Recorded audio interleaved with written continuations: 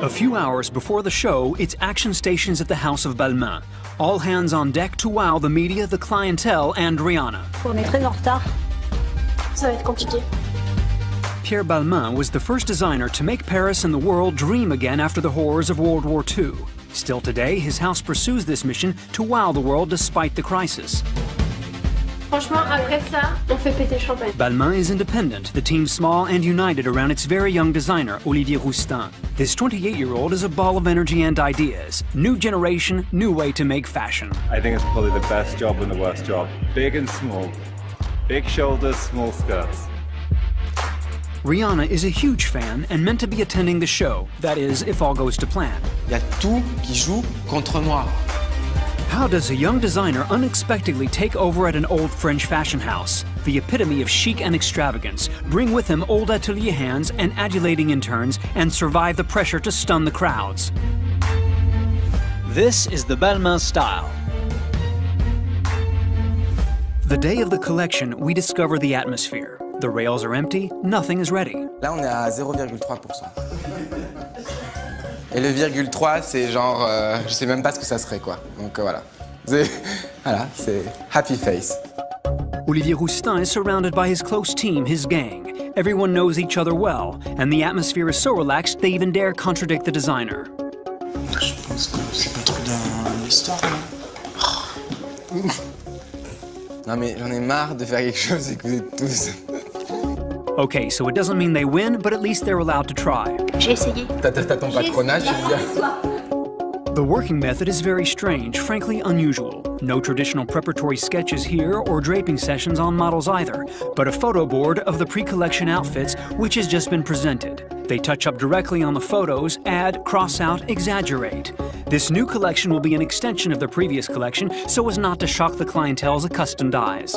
En fait, il y a des volumes qu'on n'a pas le temps de revoir ou de refaire, donc on repart de la précolle pour aller plus vite. Moi, il y a des silhouettes que j'ai dans ma tête que je veux faire évoluer, que je veux complètement changer ou twister. Embroidery is designed with felt tips, details sellotaped, Tipp-X'd, cropped, touched up. This is design in the copy and paste age. A belt becomes a bustier by dint of being copied and pasted. Another orange belt is reproduced times over to create a dress. The man who defines the Balmain line is Olivier Rousteing. He was 26 years old when the public first discovered and applauded him at 3 p.m. on September 28, 2011. Anne Wintour had to clean her sunglasses, it was so dazzling. Balmain shines. Olivier Rousteing's hallmark at Balmain is leather-worked as if it were cotton. Extreme, awesome, almost rigid embroidery. We went together to the Met Ball once, where she couldn't even eat, remember? I couldn't eat, it was like that. She couldn't eat. She was like, Olivier, I think I have a problem. Can you unzip me? He had to feed me all night. All night.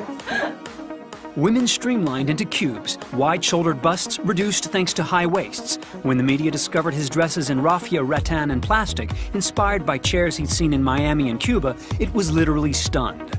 He entered the tight circle of respected designers. Extraordinaire. On met bientôt de la couture. Ça, c'est de la couture, ça. His ready-to-wear is so sculptural, it becomes couture. In the space of a few seasons, Olivier Rousteing has won the esteem of the world's fashion editors and of pop stars who wear his clothes, like Beyoncé and Rihanna. Rihanna even agreed to pose for his advertising campaign. The Balmain line starts with this, a robe dress so complex, a paper sarcophagus has to be made to picture it.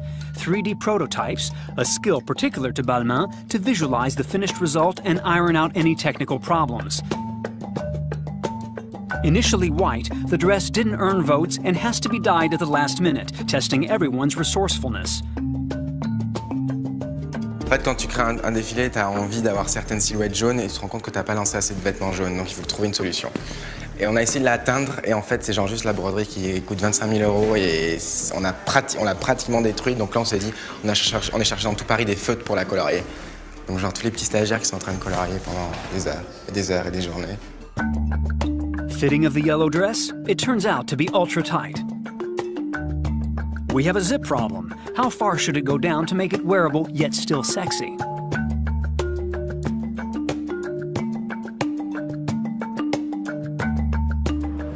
Je complique la situation là. Non. Il y a un côté Playmobil.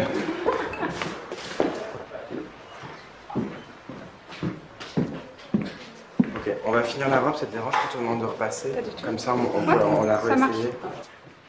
Balmain is a very French fashion house, small but internationally renowned. There are Balmain perfumes, but it's the ready-to-wear sales that drive the company's growth. An institution whose employees are given bridal gowns for that special day. Its headquarters are still located at 44 Rue François 1er, where Pierre Balmain founded the label, but the studio has moved 2 blocks away, close to the Champs-Élysées. This is where Olivier Rousteing does fittings with models, and it's complete with a small photography studio.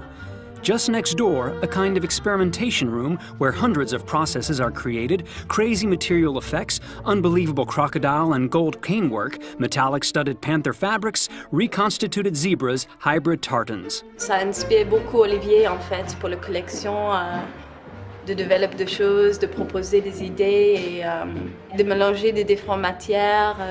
C'est entre la broderie et de textile en fait. Next to this is the office of tireless model makers Gloria and Valérie, a sewing studio, marketing offices, a kitchen turned lab, a fabric store, a traditional atelier. Then there's the corridor of fame, home to the finished models bound for the runway. En fait, c'est impressionnant parce que le couloir, pour nous, c'est un peu la garantie que la collection est faite. Parce que là, par exemple, le couloir, il est vide. Jour après jour, il se remplit, mais considérablement. Et à la fin, au bout d'une nuit avant le show et tout, que tout est rempli, on est comme ça, on se dit putain, une semaine, on y est arrivé. From a practical point of view, this means if Olivier Rousteing is inspired in the morning by, let's say, a basque suit from the Balmain archive, he can go choose the fabric from the store, have the pattern made by the model makers, the fabric cut in the atelier, the basque assembled, Un peu courte ma jupe, hein. approved, and in the evening, the basque is fitted on the model who'll wear it at the show. And snap, photo. J'ai aucune patience. Donc ils savent qu'il faut que ça aille très vite, sinon je passe à une autre idée. Ou parfois ils savent que si ça va pas plus vite, je leur demande 4 basques. Donc en fait ils se disent peut-être qu'il vaut mieux en faire une et aller vite que sinon on demande 4 parce qu'il n'en a pas vu une. From idea to fitting, everything's done on the same floor and in record time, too. It's the typically Parisian method, and this is how, starting with 0.3%, they managed to finally complete the big jigsaw puzzle of a show. Icon of the contemporary Balmain line, Rosie Huntington-Whiteley, model, Hollywood actress, and Balmain woman from head to toe. Head to toe, look. Rosie Huntington-Whiteley is the type of all-conquering woman that fascinates Olivier Rousteing. I do know what I want. Formidable, no matter what team you're on. Can turn any gay straight. When she dresses behind the scene, her first encounter with the Balmain wardrobe causes a sensation. Olivier Rousteing kneels at her feet. She's strapped in, and the parade begins.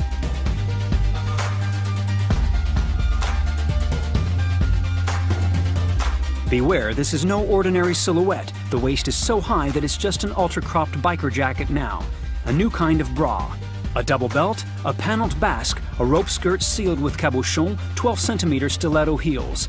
Balmain women means business. An anatomical subterfuge with legs seeming to start under her boobs. Fitting improved in just 5 minutes, and she's unzipped sensational.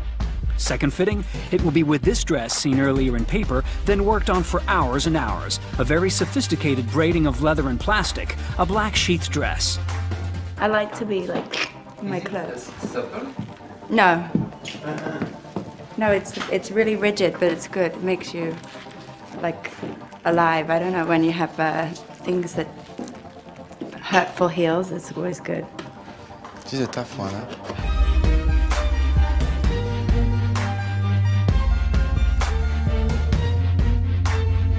To really define the Balmain line, you need an assistant at the helm, plus a stylist with an objective eye.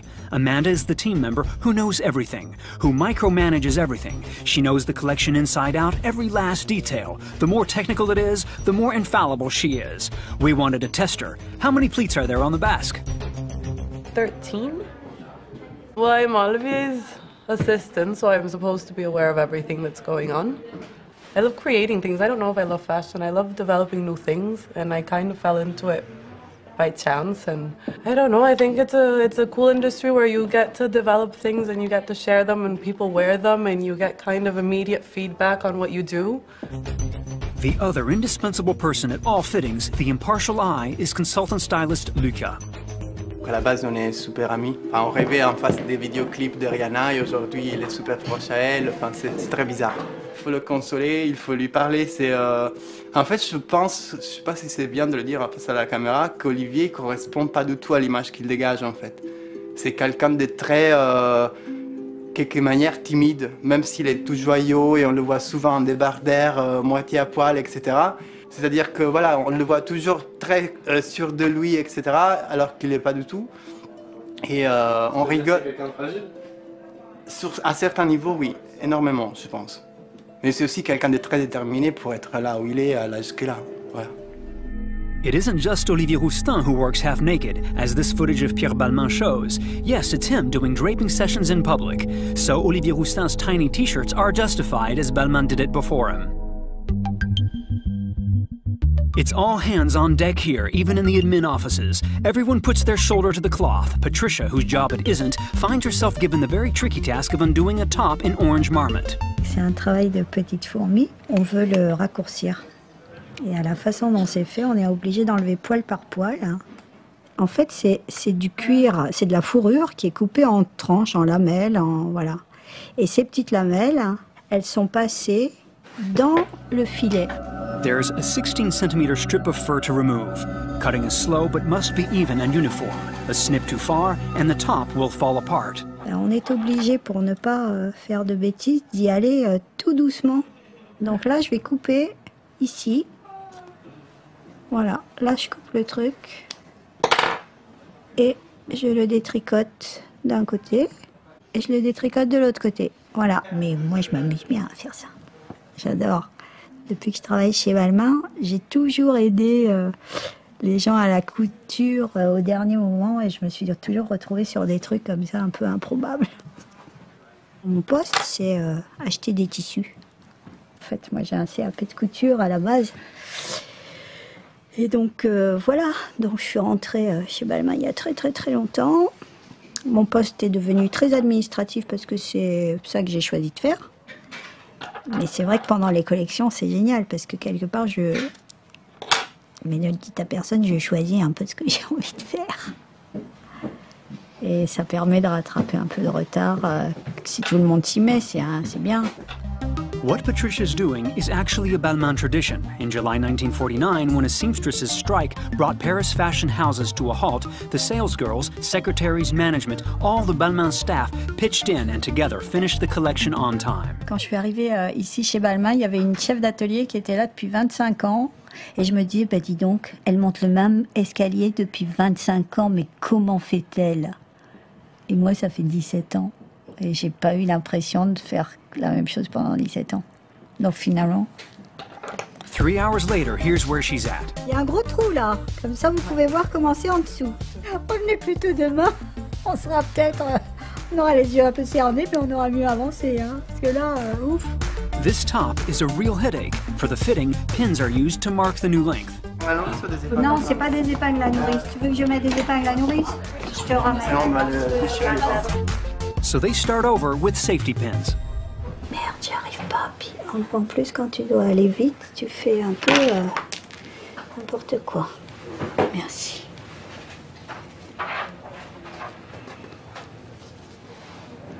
J'espère qu'ils veulent pas qu'on le raccourcisse jusqu'à la tête. Guess what's going to happen? J'espère que t'as rien à faire que t'as rien à faire ce soir.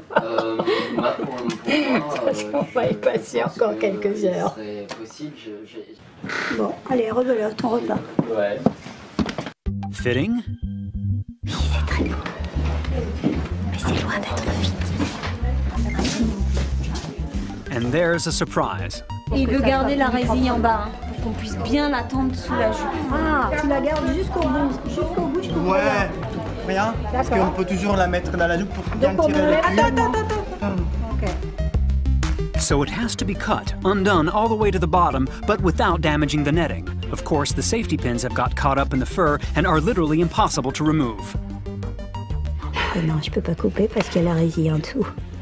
Je suis dans la résille là. What a drag. Pliers, please. Hop.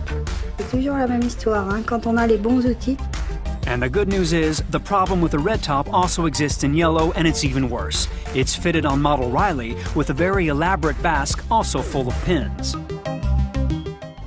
Attention, il y a des épingles. Dans la basque? Oui. Non, elles ont remplacé par des épingles russes. Non, je viens de me piquer avec des épingles. Ah, d'accord. Bon, c'est canon sur elle en revanche. It's so beautiful on you. It's Verica in the atelier who has to finish the basque in zebra, metal and leather. C'est comme le puzzle. Que là, on va que des petits bouts, voyez. Et là, une fois, quand on va porter sur la personne, c'est autre chose. Quelque part, ça arrive, on peut dire. On ne peut pas éviter de ne pas être ébloui de la beauté de broderie, de l'imagination de notre styliste, de son équipe. Quand on voit, c'est vraiment quelque chose. On peut dire aussi que c'est dur à faire, mais ça, c'est une autre histoire. Quand on voit comment c'est beau, on oublie tout le mal qu'on a eu pour le faire. Je viens de Croatie. J'ai fini mes études, je suis arrivée en France pour passer mes vacances. Et puis mes vacances qui durent 40 ans déjà. Bon, déjà, j'ai beaucoup aimé la littérature. Et là, ça m'a permis de lire surtout Balzac, de lire en français. Puis il aime bien ces personnages. Dommage que des fois ça finit mal, mais bon, on va mourir un jour aussi, n'est-ce pas? The Balmain studio is pulling its hair out over this crisscross leather halter top edged with rivets. It's tried on, but no one's convinced. The model makers sense it's going to be a hard slog to finish this top. And a change of model means it has to be altered. Trouble is, the top is extremely delicate and resists. Je me dis, je sais pas encore sur quelle fille ça va être, alors si la fille elle arrive à 7 h du soir, ça va être chaud, hein. Ça manque de drama, non? This is the man who defined the line, Pierre Balmain. He was broad-shouldered with a boxer's nose and a craftsman's hands which sketched quickly. From 1939 to 1945, Pierre Balmain spent the war working at Lucien Lelon with fellow stylist Christian Dior. There's a newsreel of their models on the Champs-Élysées near the movie theater reserved for German soldiers. Deux ensembles plus habillés pour l'après-midi. Fashions had to adapt to the day. Close-fitting due to fabric restrictions, sporty cuts as women had to cycle. Pour le vélo, un ensemble de lainage. And then came the liberation. Pierre Balmain heard the occupiers had just moved out of 44 Rue François 1er. On a whim, he decided to strike out on his own and base his label there. When he left Lucien Lelon, Dior burst into tears. It was the end of their friendship. Dior would wait a few years before daring to go solo. Balmain was the first to realize, despite the hard times in Paris, that the capital was party, party, party, party, party, party, party.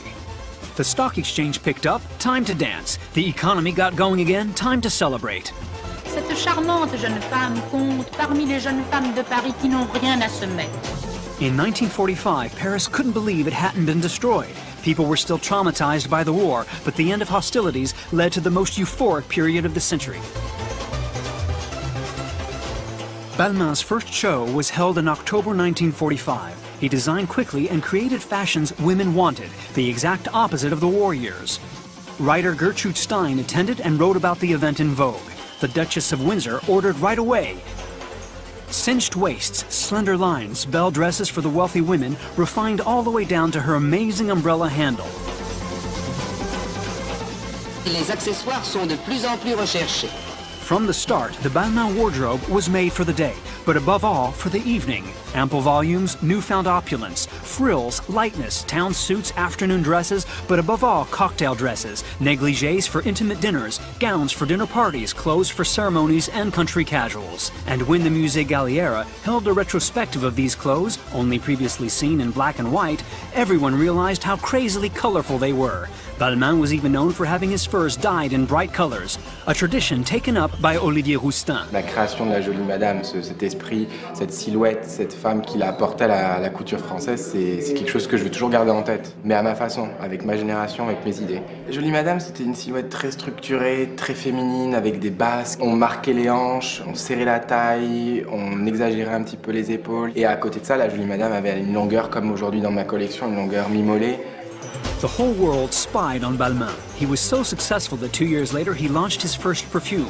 Pierre Balmain dressed the stars, regal Katharine Hepburn and Ingrid Bergman, the Italian actress and Sophia Loren, but also Josephine Baker in totally extravagant gear, and Brigitte Bardot in a petal wedding dress for a movie.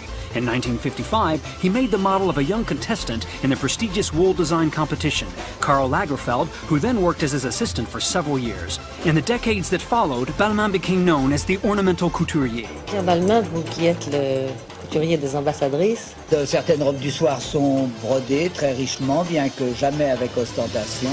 On June 29, 1982, Pierre Balmain est mort, il était âgé de 68 ans.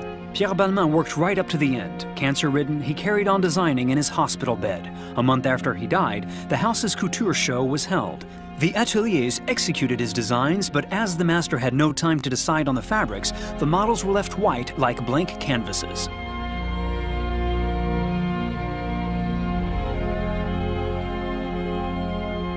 The emotion was great, and the collection won the Golden Thimble, the greatest fashion award at the time. Eric Mortensen, his loyal assistant since 1948, took over for the next 10 years. A few hours before the show, the Balmain Galaxy gets into gear. Models file through the door and head for the screen in Olivier Rousteing's office. Drama, no? Drama, ultra-loud music, it's the Jolie Madame's cavalcade. J'aime la musique. Can I get my beat, please? And it's the festival of Balmain women. The fighter, the kick-ass girl, the warrior, the quiet type, the clumsy chick, the legs, the sexy lady. Shoulder pads are added to further streamline the invincible Anya Rubik. There's the new girl, Binks. She's already got Luca under her hood and is sized up more than the others since she's debuting. There's the girl, startled yet ecstatic about the transformation, to such a degree she instantly morphs into a seductress. So cool. So cool. So cool. That's one of the powers of fashion. You look in the mirror and suddenly feel strong and empowered. I feel amazing. So major.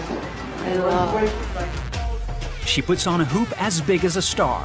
Olivier Rousteing and Luca go to pick something out of the wardrobe in the corridor. They both throw themselves at the girl. Luca opens a collar on the left, side by side, standing or sitting. They take off together, they cancel together. Ça marche pas des masses, à mon avis. The little coat is taken off, then put back on, and they pace up and down. The thermonuclear girl, the killer, the feline. The oh so funky, dollars are thrown in her wake, and Luca ends up walking with her. It never stops. Back to that yellow dress. 5 brave interns. No worries at first. Their hearts are in it. The canary yellow coloring workshop is complicated. The dress is composed of several materials which react differently to the felt tip pens. Then there are 4, then 3. Fight it. Then 2. It's a state of mind. Miss, you're on camera. And night falls.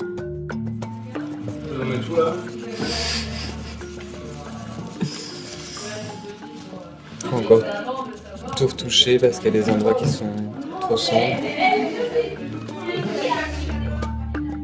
And finally, all alone, Jane the survivor. Zen meditation in yellow. Actually, I was on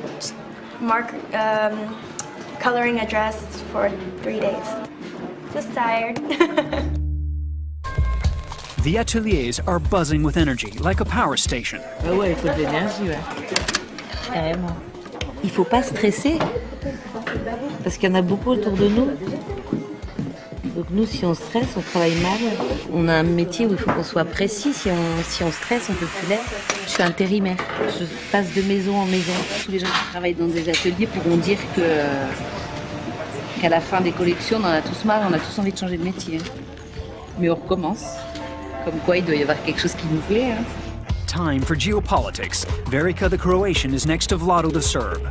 Je m'appelle Vlado. Et vous venez d'où? Je viens de Serbie. Marteau comme ça, au cas où. Hein. On est des cousins, des frères et des sœurs. Non, c'est vrai.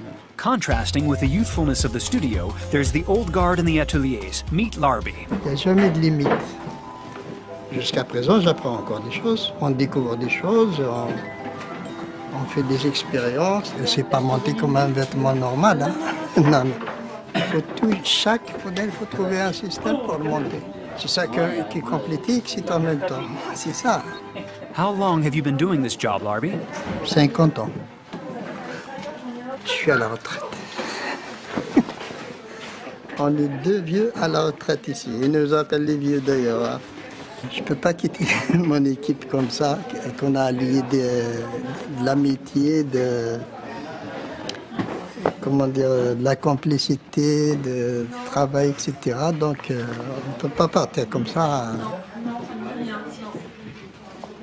Non, ça fait 33 ans qu'on se connaît. On se suit. Et lui en fin de carrière et moi aussi. Like two brothers with identical mustaches, the inseparable Larby and Vlado on their coffee break because, yes, you need coffee and plenty of it to maintain the frenetic pace. Nous deux, on a 130 ans, ça. Plus que ça. Bientôt 132 ans. Et on travaille encore. On a gardé notre santé. Plus on travaille, de plus on est bien, quoi. Vous êtes bien? Ouais, on est très très bien, ouais. Je fais la course avec mes enfants, ils n'arrivent jamais à me battre. In terms of technical difficulty, the tension reaches a peak when supermodel Joan Smalls arrives to try on the riveted leather crisscross halter top. It's like that at Balmain, no? Nipple piercing. Yeah. A big clip is put on the back to adjust it temporarily. Olivier Rousteing's worried, and when he's worried, he walks around mulling over what's bothering him. It has to be perfect, or the crisscross halter will be cancelled. Hours of work down the drain, and the wall is already covered with gravestones for clothes that have been developed, then dropped. Momentarily, Joan Small's self-assurance seems to convince him, but it'll take a lot of work. Faut tout serrer, ça baille, donc je sais pas. Ça lui va très très bien, en tout cas c'est sublime sur elle, donc comment on a trouvé la fille qui va le porter. Après c'est tout à... c'est pas de la couture quoi, c'est limite du mécanisme quoi, d'être mécanicien pour le faire parce qu'il faut tout réajuster avec les petits anneaux, c'est pas facile. C'est comme une armure en fait. Je traite ça plus comme une armure que comme un vêtement, donc... The seamstresses look stressed out. Là, ce sera la dernière chose, quoi, parce que si ça marche pas, je pense que je serai licenciée. Tout simplement. Déjà, c'est une semaine de patronage. Et puis Olivier tient beaucoup à ses pièces lacées. Je pense que si ça marche pas, soit il s'obstine et j'en ai pour toute la nuit, soit il dit bon, on arrête.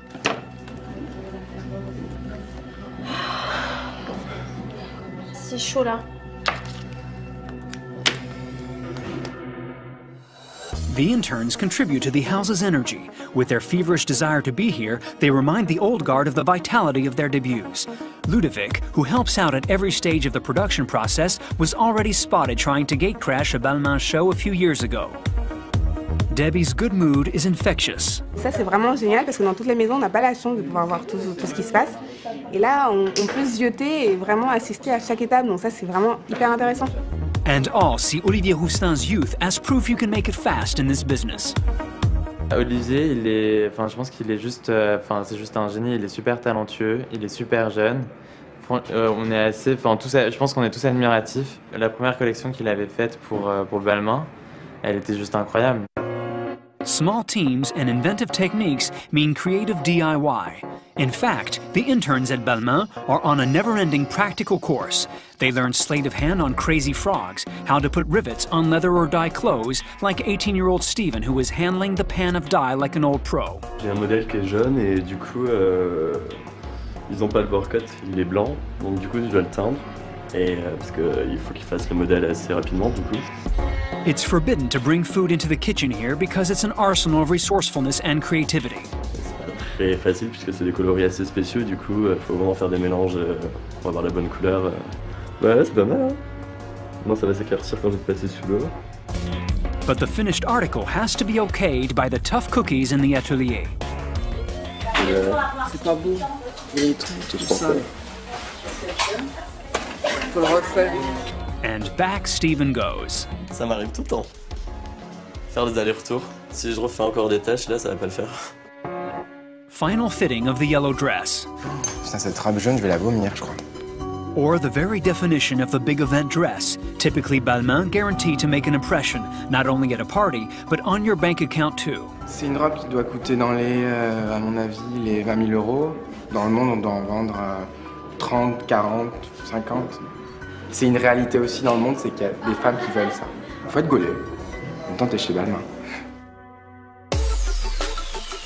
Constance Jablonski is a regular at Balmain shows. The French model has just the right look for the house. On se sent déesse, sublime. On se sent forte en fait. She inherits a leather belt that's really hard to adjust. Constance, si tu restes avec nous, hein. Attends, je vais... Quoique, je sais pas si tu vas vraiment rester avec nous là pour le coup. Si, c'est bon. Non. En fait, il faut juste que tu... Voilà, vas-y. Drama on the runway. Constance Jablonski, très jeune, est décédée suite à une ceinture trop serrée. C'est bon, t'en as eu un? Ah, j'en ai eu qu'un par contre. Putain, tu te fais des muscles là. Voilà. Et... Tu respires, c'est bon toujours? Toujours. As she's still breathing, they add the enormous Maasai necklace. And now, a demonstration of how to strut perfectly in the world's tightest belt. Ce qui est important, c'est le point du dos très souple et la taille. Quand elle est marquée par une ceinture, cette ceinture se trouve incrustée dans la jaquette. C'est sublime, Chanel. C'est très beau. Bad news. Just when everyone thought the nightmare of the yellow dress was almost over, Amanda, Olivier Rousteing's technical right hand, comes to inspect. And suddenly, ruthless, meticulous, and fastidious, Amanda throws a spanner in the works. The dress has to be completely taken apart to dye the lining yellow. Obvious, but a shame no one thought of it till the last day. Donc on va défaire la doublure et puis Steven va se faire une joie de nous faire une teinture jaune. Super. Comment t'es à chaud? C'est mon dernier jour en plus, du coup, je vais finir en beauté. Once the lining is dyed, who is going to reassemble the yellow dress and its lining? I am starting to shake, man. Like, seriously. Shake what? My hands are shaking.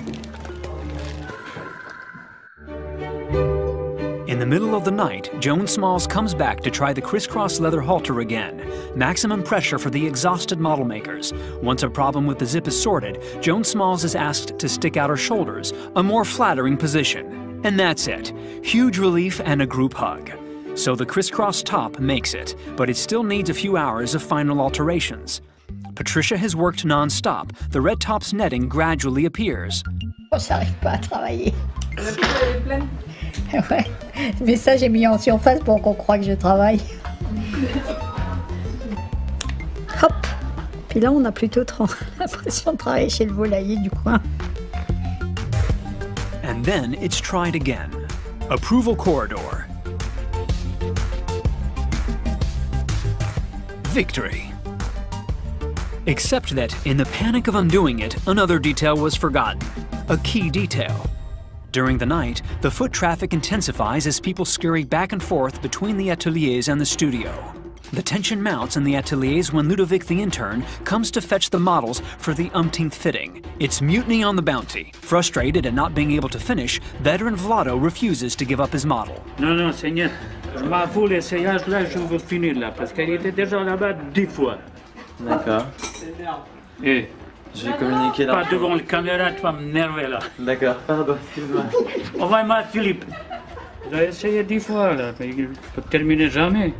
So they try again, but with feminine charm. Vous voulez la veste aussi? Ouais, c'est le veste pour l'essayer sur un mannequin là. Avec une femme quand même. Pourquoi qu'est-ce qui s'est passé avant? J'ai déjà retourné les manches il faut terminer. Maintenant, il faut les retourner dans l'envers. Si on retourne à l'envers, là, on va casser le truc. Après, il faut que je retourne encore une fois, 12e fois. Voilà, putain. Retourne les manches, je m'en fous là. On va le terminer jamais, c'est vrai ça. The dummies are rationed. Tu vas prendre longtemps avec ce mannequin? Ouais, je pense que j'aurai besoin pour 2 heures, 3 heures minimum. Un autre, tu peux pas t'en servir d'un autre? The last changes take time. You need good eyes. Je vais coudre des cordes sur la tuile parce que là, elle est un peu traînée partout et que c'est pas joli. En gros, il faut que ce soit comme ça, mieux rangé. And when you can finish, your body gives up. Vous arrivez? Bah moi, je suis une tendinite. À tendinite? Ouais. À cause de... Ouais. Travail? Ouais. C'est dur, hein. En plus, c'est en cure. La matière, c'est en cure tout le temps. The night before the very first Balmain show in 1945, 24 people worked flat out, all night, fainting one after the other. Even Balmain's mother helped out, and those who slept for 15 minutes did so on the floor with rolls of cloth for pillows. To endure and keep their blood flowing, some folks have secret recipes, like Charlotte, the photographer.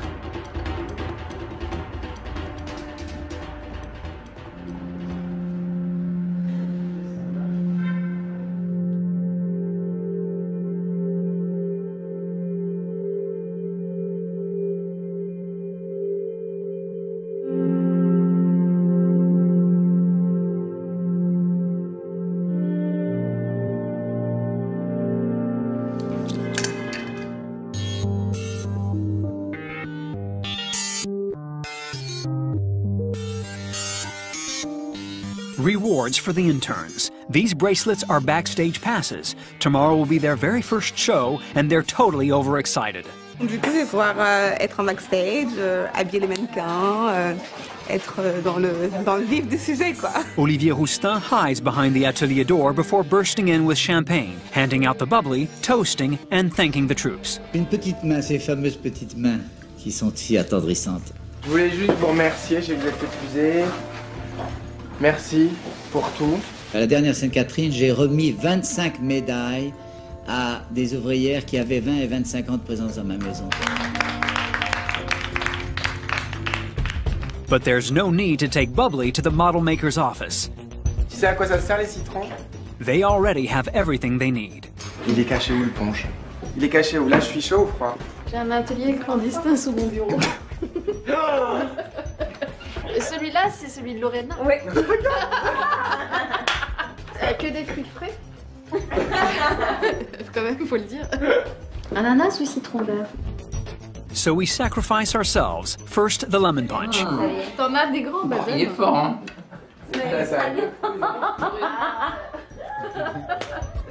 Then the pineapple punch. Cheers. Allez Loïc. It certainly packed a punch. The room reeled. Everything became blurred. The real magic moment is when Vlado sews the last label on the last garment, just as others did before him on the night of October 11th, 1945 for the very first show. The Pierre Balmain collection by Olivier Rousteing is ready. First thing, a nasty hangover in the rain. Time to head to the show at the Paris City Hall. J'ai juste hyper mal à la tête. Je sais pas si c'est pas le punch de Valérie hier soir. Tu sais ce que je veux dire? Singer Rihanna is on Olivier Rousteing's mind. She has to be at the show. On est très soudés et elle m'aide beaucoup, elle me soutient beaucoup et ça me fait beaucoup plaisir. Then there's the threat of negative reviews. Ouais, bah de toute façon c'est où tu adhères au style ou tu adhères pas du tout. Tu peux pas dire. Surtout qu'il y a toujours un parti pris assez grand et là je pense que le parti pris il est encore plus gigantesque que les autres saisons. Mais d'autant plus excitant parce que c'est d'autant plus moi. Donc j'assumerai les conséquences de mes actes. Here we are at the very rococo City Hall with its ceremonial staircase, huge backstage, high ceilings, crystal chandeliers, ballroom, 800 square meters of gilding, a monumental replica of Versailles Hall of Mirrors. The runway is a 50-meter-long black mirror that's being scrubbed like the deck of a royal ship.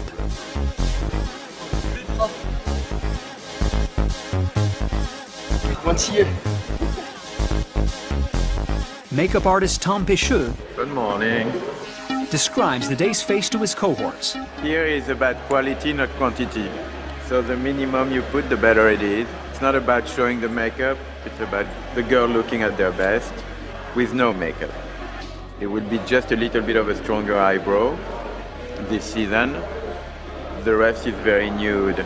If you do the massage, you already win like 80% of the work. No drama. This is Balmain's signature style, a highly ornate girl who looks like she doesn't do her hair or wear makeup. Getting up was tough today, so vitamin C is handed out. The interns are here. Debbie knows security, having hassled them for seasons on end in an attempt to wrangle her way in without an invite. C'est cool maintenant de rencontrer les gens avec qui on était là, s'il vous plaît, je peux rentrer. Et maintenant, bah, je suis là, j'ai le badge et tout. Ça, c'est trop cool. Isabel, the head seamstress, puts the clothes on the rails, and each model has been an epic journey.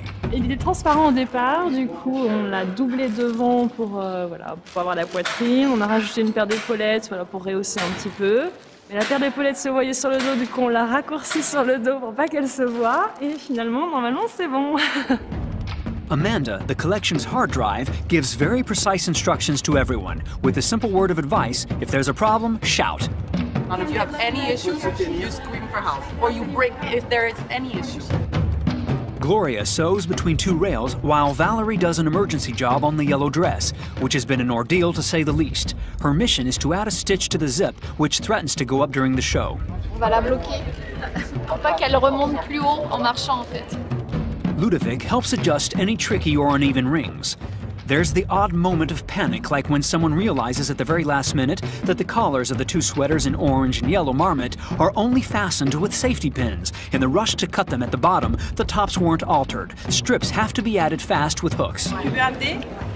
C'est comme mettre un bouton, mais c'est un petit crochet. This would usually take a good 3 hours. Here, it takes less than 20 minutes. Outside, the crowds are gathering. Olivier Rousteing chomps at the bit backstage. Frozen, he watches, gets increasingly stressed. His American press attaché tries to reassure him. There's so many great editorial things, and this is so cool. Yeah. Journalist Tim Blanks tries to reassure him. Look at this. It's amazing. Yeah, it's all lacing leather. The photographer tries to reassure him. High five. Ben, tu vois, je veux dire un truc, je flippe. Rosie Huntington Whiteley tries to reassure him. Yeah, you like the collection? So good. But he knows the Americans are coming. The Russians, the Chinese, the British, the Italians, the Japanese, the reporters, the fashion editors, the buyers, the bloggers, the TV crews, the fashion students, all ready for the robe dress, which became yellow thanks to the inexhaustible patience of a small army. He bites his nails, poses with the models but looks distant.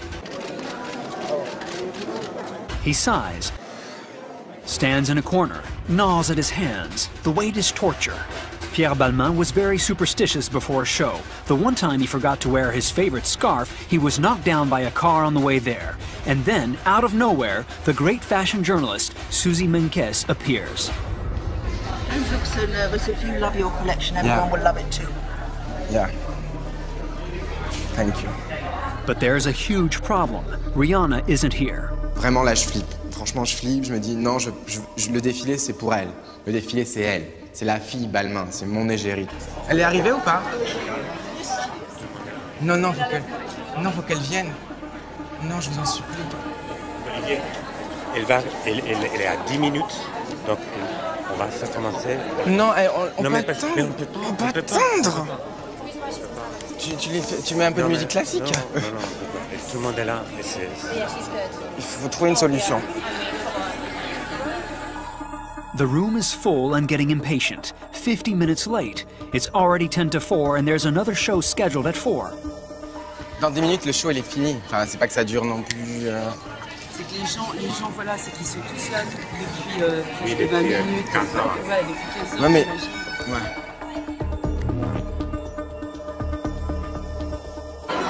Outside with the crowds, Paris looks like this. Rihanna's car can't get through. He goes round in circles, keeps his anxiety to himself, tries not to communicate it to anyone. Likewise, when model Constance Jablonski faints because of her overly tight belt and has to lie down for a moment between the rails, his entourage tries not to panic Olivier Rousteing. Pourquoi t'as couru? Qu'est-ce qu'il y a? Ah non, tout à fait. Non, qu'est-ce qu'il y a? Dis-moi que c'è. Tout va bene. C'est pas tellement du sucre, c'est de l'alcool de menthe qu'il aurait fallu. Et là, elle va mieux ou pas? Elle va mieux. Regarde. Elle est juste là. Elle est là, elle va bien. Regarde pas ça. Mais il faut lui... Bien sûr, on sait prendre soin d'elle, t'inquiète pas. Mais vous avez enlevé le bustier peut-être? Powerful, stronger, strong. All of a sudden, Constance Jablonski reappears. She's come round.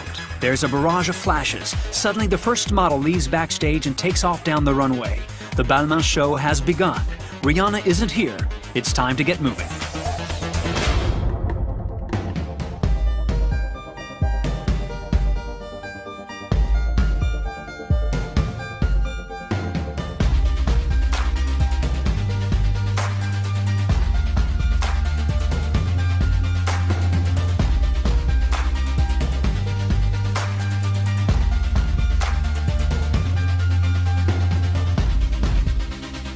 La fourrure, c'est pour moi l'élément clé de ma collection, parce qu'il y a un côté vraiment très Pierre Balmain. Moi, je m'amuse bien à faire ça. En regardant les archives, il y avait vraiment cette recherche de l'utilisation de fourrure ou de méthane dans des couleurs complètement hallucinantes. Panic, Sasha's bracelets don't close anymore, but Amanda comes to the rescue, and as if by magic, she's got glue with her. Moi, je la vois mettre la glu, elle me le dit, c'est glué, tout machin. Je serre le bracelet jusqu'au bout et je leur dis, voilà, vous tenez les mains dans les poches, il y a toujours une solution à tout. Et Amanda, c'est celle qui va la trouver. Amanda is a genius. We all want an Amanda in our life. Et les robes sont faites pour l'activité d'une femme jeune, d'une femme résolument optimiste. J'aime bien l'esprit du cuir, j'aime vraiment ce côté vraiment dur et massif. C'est un côté très masculin. Les filles marchent dans des robes du soir comme si elles marchaient à l'armée. C'est ça que j'adore, c'est-à-dire qu'elles se sentent vraiment des soldats. Come on, you feel better? Ouais. Moi aussi, c'est le collier qui m'a serré le cou, j'étais là, oh là là. On va dire que la passementerie, c'est quelque chose que je pense vraiment Balmain. Il y a un côté très officier dans la passementerie. Mais c'est vraiment l'explosion de la passementerie, l'explosion des proportions. Et en même temps, la passementerie, c'est quelque chose qu'on utilise d'habitude sur des parties du corps et qui est un signe de reconnaissance de l'armée. Et là, pour le coup, je fais de la passementerie une robe du soir.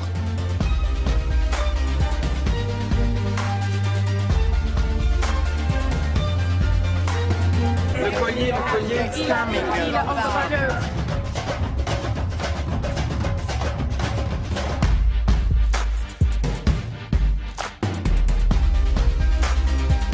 Tu pousses tes limites quand tu fais des choses comme ça. Les modélistes, elles stressent pour leurs propres vêtements, c'est leur bébé au final. Elles travaillent pendant des jours et des nuits entières pour que ça tombe bien.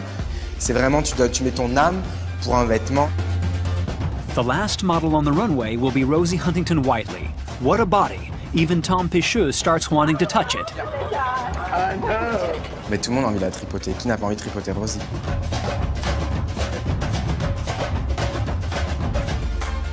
C'est un peu une robe subtile, délicate et en même temps une véritable armure. Rosie qui est très glamour, avoir cette robe noire, froide et dure, pour moi c'est vraiment jouer avec les contrastes et faire voir que la fille la plus blonde, la plus sexy, la plus glamour peut être encore sexy dans une robe mi-mollet, couverte. T'as autant envie de la prendre dans tes bras que si elle était en jupe courte.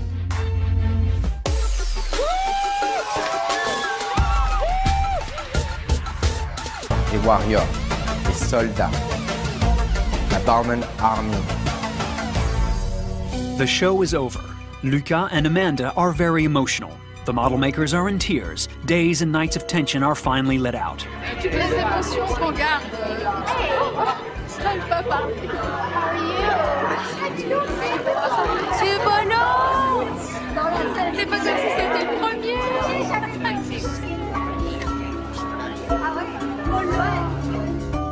Cries from the heart from Luca and Olivier Rousteing. Il y a plein de choses qui se passent dans ma tête quand je salue. Tu penses à tous les gens qui sont en face de toi et tu te dis, bon, qu'est-ce qu'ils vont penser de ta collection? Tu penses à ton équipe, t'as vu pleurer, t'as vu rire, mais ça va très vite. Et quand t'es sur le podium, tu penses plus à rien. Tu sors juste le bras, tu deviens un automatique robot et tu te dis, c'est fait quoi. Next. He also wipes away a tear before being mobbed by the press. Rosie Huntington-Whiteley had a close call. Good, I'm hot. Actually, really, can you see the steam coming off me in this dress? So hot. It's great. Fantastic show. Olivier Rousteing's grandma says just what a grandma should say in such circumstances. Je suis très fière de lui. Ça serait malheureux de ne pas l'être. Eh, vous croyez pas? Vous étonne qu'il arrive à faire ça à son âge? Non, non, parce que déjà tout petit, il faisait des dessins formidables. Il a ça dans le sang. And his mother appears serene, full of unconditional love. Chérie, écoute-moi.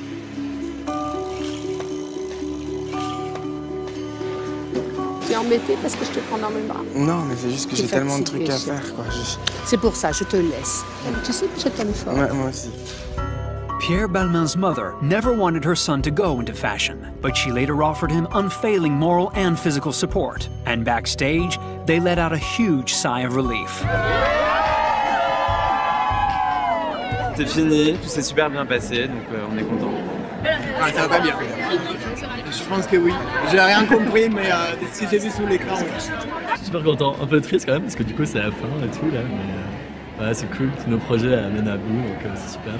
J'ai été prise de trip, et en fait, il y a 2 bacs, c'est Ouais, je suis super contente. C'est triste, c'est fini. Ça dure pas très longtemps. Hein.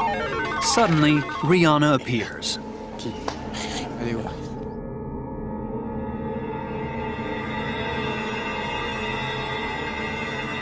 I don't want to disturb anyone here.